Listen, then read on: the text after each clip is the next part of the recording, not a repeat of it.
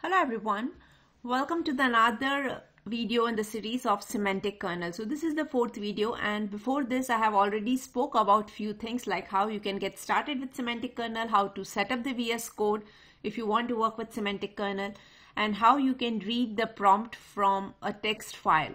So going ahead with that, in this video I will be talking about the prompt templates, how you can use prompt templates with the Semantic Kernel. And I will be talking about both Azure OpenAI as well as OpenAI's implementation for Semantic Kernel. So let's get started with that. So I'm on my VS Code and I have already imported these many packages, and I'm using .NET environment values to read the configuration. So my configuration file contains all the keys and settings which are required to invoke our LLM, as well as any other settings which we need for this one.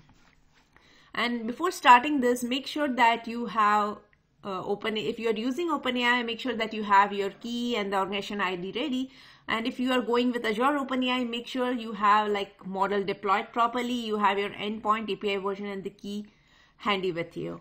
So I'm already having that, and I have set all those things in my configuration. So I'm just going to execute this cell, and in this cell I'm just setting up my LLM. So I'm using Azure OpenAI, and that's the reason I'm having this Azure text completion. So here what we need to do is we need to add Azure text completion as a service to kernel. So these are the required parameters which we need to add. You need to provide some unique service ID, deployment name, endpoint, API version, and the key. Once all these are set, it means we have associated our Azure OpenAI service with the kernel. We have registered it basically. And then what we are saying is we need to define the prompt. So in this video, I will just show you how you can summarize the given text into a certain number of words. So this is how I'm defining my prompt here. And then I'm defining the execution settings. So prompt execution settings means you need to tell which LLM you are using, or if any other prompt related stuff you have. So if you will look at this particular function, you will see that these are the parameters which you can provide, like stop, what is your stop sequence, maximum number of tokens, AI model, and all these. So in my case, I'm just saying associate it with this particular service ID which I have just created, and rest all settings will be the one which I'm defining it over here. So I'm just saying take max token equal to 500, and this is what I am having is in execution settings. Then I need to define the configuration for my prompt template. So in template, you need to tell what is your template. So template is the one which I have defined it as a first line in this cell.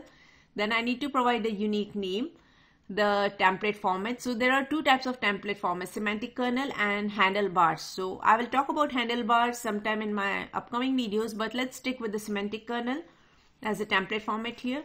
And then you need to set up your input variables. So just use the same keyword what you have used it in your prompt, and mark it whether it is mandatory or not, and that's all we need to do. So once these two are done, we are good to go ahead and associate these settings with our kernel. So for associating that with kernel, we need to call create function from prompt. Here you need to provide the plugin name, function name, and the configuration which we just created. Let's go ahead and run this. And then I'm saying, okay, this is my input text and I want to invoke the function which I have created.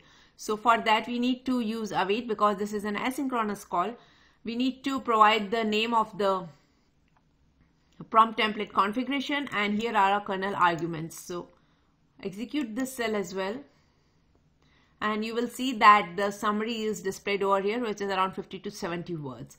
So this is one way of doing it. And if you want to execute the same flow using OpenAI, then what you can do is it's just a few lines of code. So instead of this particular block, you need to use these lines, and rest all will still same as it is. So this is the only change if you are going with OpenAI or Azure OpenAI. Now, apart from this, there is another way to perform the same thing using prompt template. Let me quickly walk you through that. So in this case, what we will be doing is we will be instantiating our kernel, we will be adding our LLM service to it, we will be getting ready with the input text, and now in this case, rather than creating the configuration and the prompt template, we will be just doing it using this way. So in which we will say create function prompt, and we'll just provide the function name, plugin name, and the prompt. So it's up to you which way works best for you. But if you're going with the above approach, which is using the configuration templates, you will have options to customize more for your flow. So, but ultimately both will give you the output and both will have exactly the same results. So this is what we have, and you can see the results are exactly the same as far as I can see. So it doesn't make much difference if you don't have so much settings to define over here and under this template. And I hope you got an idea how you can utilize prompt templates and associate it with the semantic kernel. Thanks for watching.